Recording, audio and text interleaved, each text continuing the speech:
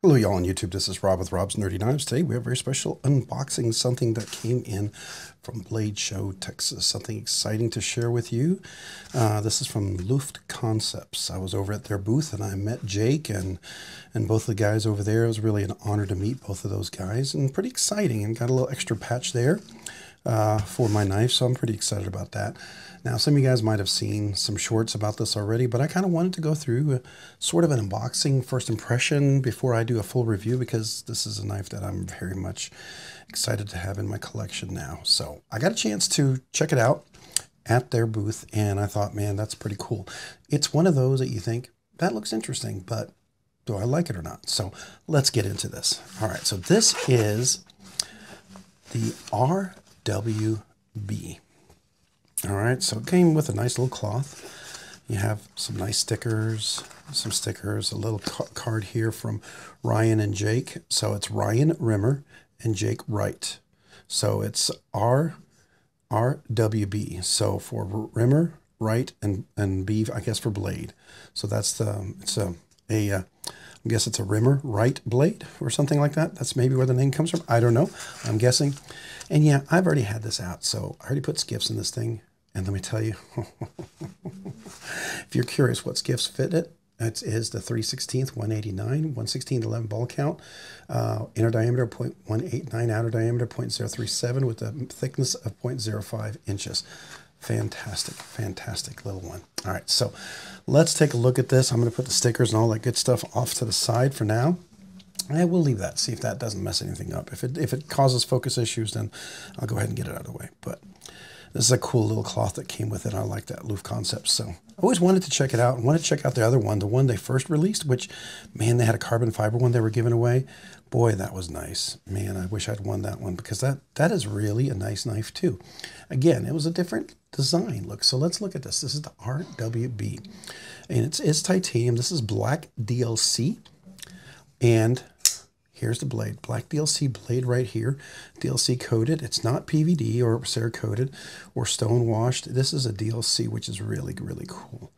And the action on this is beautiful, absolutely beautiful. And if I can do it just right, you can actually hear a little ting. So let me see if I can do it just right. See if I can get it just right. It was tinging before, and I don't know if I'm doing it right or not, but let's see if we can get it. It was pretty cool. Let me see if I can get it again. Well, it was pretty cool. I'll probably do it as soon as I stop trying to do it, but here we go. So this is a black titanium scale. It looks very unique. It's such a unique design. This is a captive pivot. This reminds me a little bit like what Brian Brown has done. I think these guys did it before he did, but this is, it actually has a collar on there, and then the pivot, and then this is a screw, and this is a captive pivot as a result. So you have a blade stop pin and a closed pin, a closed blade stop pin, and an open blade stop pin. And it is a kind of a scaled coming together to join as a back spacer. So it's like a back spacer built into the knife itself. You can see a line there. It almost looks like an integral, but it's not. Captive pivot that's hidden, and that pivot, this deep pocket carry clip, works really nicely in the pocket, and it's relatively deep for a deep pocket carry, which I really like. And there's no sharp curves anywhere. That's the thing that you're going to find really unique. And then the lock bar, the cutout for the lock bar right here, is on the inside. So beautiful aesthetic. You don't feel anything that sticks out. There's no sharp edges anywhere, which I found fantastic. So when I flick it, this fuller thumb hole flick is absolutely stunning. And then this cutaway, it's got that very sharp, square, kind of cool design. And this right here, it works stunningly well. Now the lockup, we're a good 25%. No blade play, solid in there. But this is so comfortable to release, okay? This is not one of these where it feels like there's barely any room. It's kind of unique, but I can get my finger in there comfortably, my big, fat, meaty fingers, right? I can get them in there to release that lock bar, and it drops right there. No guillotine, I can catch it like that, and then very controlled drop shut. Beautiful. Simply, stunningly beautiful. This is just so nice. And then over here, even a little bit of pressure there, I can easily reverse flick that. Now, if I stick my hand like that directly on there, yeah, that is going to be a little more of a challenge, but you can even have a little bit of pressure like this, and it'll still work fine. But I find I can get just nice flick like that. Works really well. Doesn't work real well down here, but that's nice. Now I can do middle finger bonus flick. I get a middle finger bonus flick, which is always nice. There's no top flip or anything like that, which is perfectly fine. If you're going to do that, you've got to do that thumb hole really, really well. And there's a few knives that do it well. The Devo Stout 2, phenomenal. The Growler, the Mash, all of those Devo knives, man, Kevin over there, Kevin and Colin, their Devo knives, they do a great job as well. But man, these guys right here, you got Ryan and Jake really, really knocking it out. So this is the RWB. Now, the cool thing is, they're actually working on a USA-made version of a new knife that I'm really looking forward to. I can't wait to see that. They were supposed to have the prototype or sample there. Oh, I'd love to have checked that out. But anyways, can't wait to support someone making a USA one. And I think they're working with River's Edge Cutlery. They're now doing a USA production. I think that's simply awesome. Really, really, really, really cool. So really looking forward to that. But anyways, yeah, the action on this is just phenomenal. So I'm going to put this off to the side. All right, so let's look at this. You can see that nice drop shot. So real quick, this is a hollow grind compound grind, flat grind here, hollow grind here. Comes to a beautiful thin edge. The edge on here is really nice and even on both sides. A little longer over here because it's sort of a, I don't know if you want to call this, you know, a drop point, a danto. This is a clidanto, we want to call it a clip point danto, whatever. I don't know what you want to call it, but it's cool. It's unique. It's stinking very, very unique. Now, the cool thing is I can get the meat of the finger in there for a nice reverse flick. I can get my full finger in there for a nice reverse flick. And then I can do my thumb over here really easily for a reverse flick. And then you can also do a nice slow roll. It slow rolls really, really well, both left and right hand, which is really nice. That's really nice. I really like that a lot. So this is one of those knives that you can just really work well as a slow roll, but just is very fidgety. Very, very fidgety. I like that. I like that a lot. Yeah, so a lot of bonus. Love the texture on here. Very unique design. None of this is sharp corners, man. Ace, Giant Mouse. I wish you guys, the Ace line, would learn how to curve your lanyard. Now, there's no lanyard on this, which I don't mind. I'm not a lanyard fan, and to me, that's perfectly fine. So I know you folks who love lanyards, you're going to be bummed. Sorry. But, you know, I don't mind it. I really don't. Now, I'm sure someone could, you know, make a lanyard, I guess, if you want to customize it, if that's really important. But such a wonderful knife. So overall, that's the look of the knife. Let's get a nice close look up here. You can see it's beautiful black, all blacked out. Really nice DLC on here. And the top up here, really, really nice as well. And you can see the back over here. Again, really nice captive or collared pivot there, really nice. And again, DLC everywhere. And then you can see the lockup in here. And again, how this is. Now there's really great hollow weight relief in here.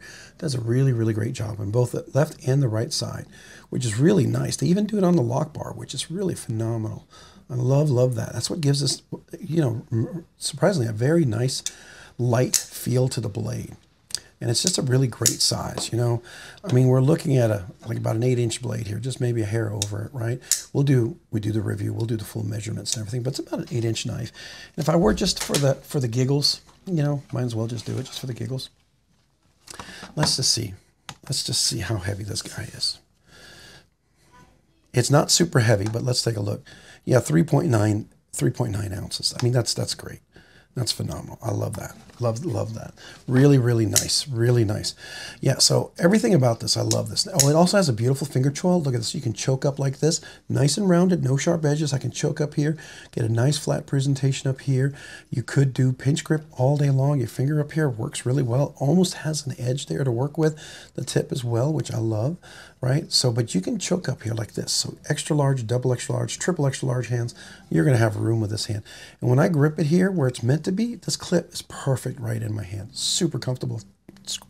Excuse me. Squeeze grip, no problem. No problem whatsoever. I love that. So the action here is just, like I said, I can't stop talking enough about it. So I went ahead and, it's a little oil coming through here. I went ahead and put Skiffs on here already. And let me tell you, did it need it? No. You know, would this still be great without it? Absolutely.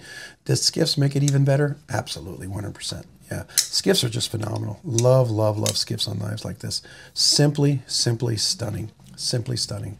Yeah, so the skiffs were just phenomenal on this knife. I love what they did with this thing. You can absolutely just see so much about this. I mean, just a lot of little aesthetics that I have very much enjoyed. Now, they had, and I had a short over on Instagram on it, they had a Damascus and a Damasteel version. Oh, man, did I want to buy that. And what they did is it wasn't a colorful Damascus. They polished it, so it's black and polished. So it looks like a zebra Damascus. I love that. So I'm not into Damascus, the colorful stuff. But that zebra Damascus stuff, I dig that. I dig that. That could lure me in. That could pull me into that Damascus side because I really, really, really like that. I think that's just stunning. So, yeah, it's going to be something eventually I'd love to see more of. But, yeah, phenomenal, phenomenal knife. Man, they really designed it well. Beautiful swedge up here. Great for cutting. Nice and thin, but solid, perfect thumb holds. There's not any sharp edges in here. Works really, really well. The edge is super crazy sharp. I will tell you that much. Strops up beautiful. M390 blade steel titanium. Told you hollowed out. Hidden clip with the 2 screws on this side. 1 screw on this side. So you got a total of 3 screws that work really, really well. And that action. Love it.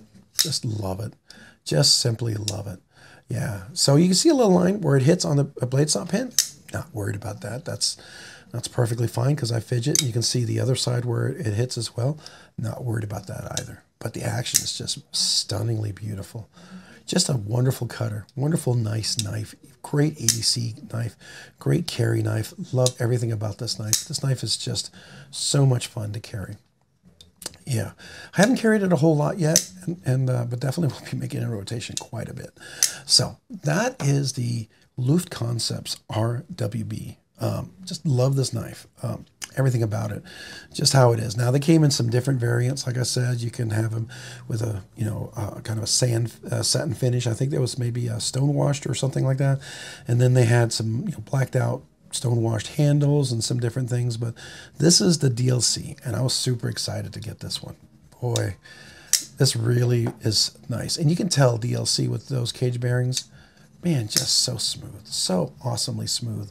Look at that. That action is ridiculous. I love that. I love, love, love that. So much fun. So much fun. Yeah.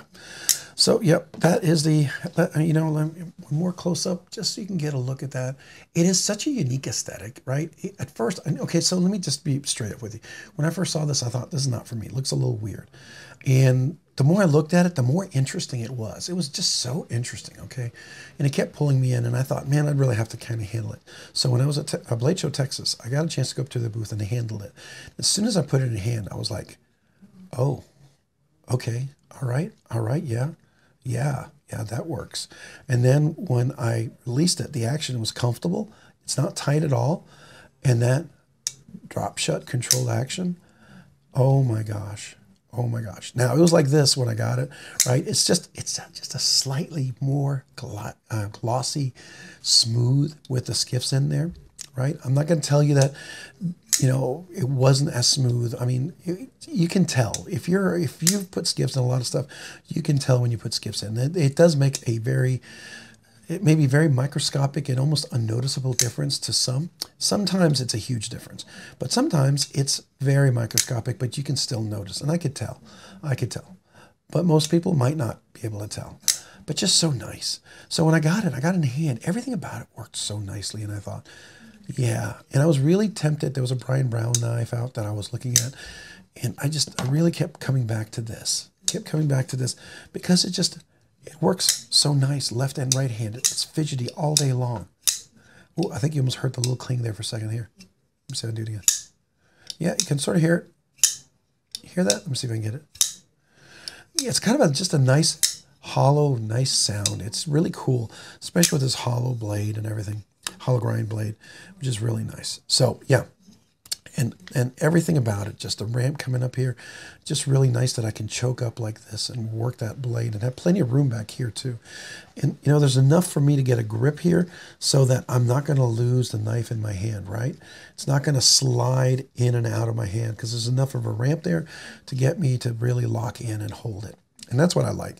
You can get that beautiful aesthetic, but you have just enough curvature to keep control of the handle.